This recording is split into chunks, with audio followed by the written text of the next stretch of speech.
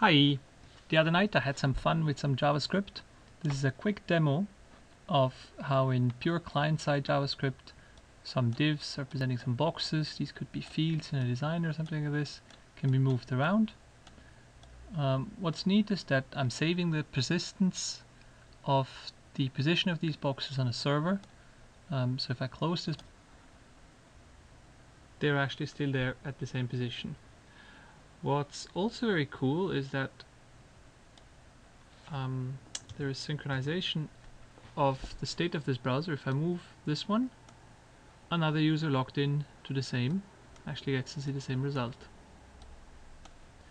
Oh, this user might be working on something, and the other user gets to see the same thing. The synchronization is done based on Firebase. The code in the client is something I hacked together to catch up and learn a bit of JavaScript.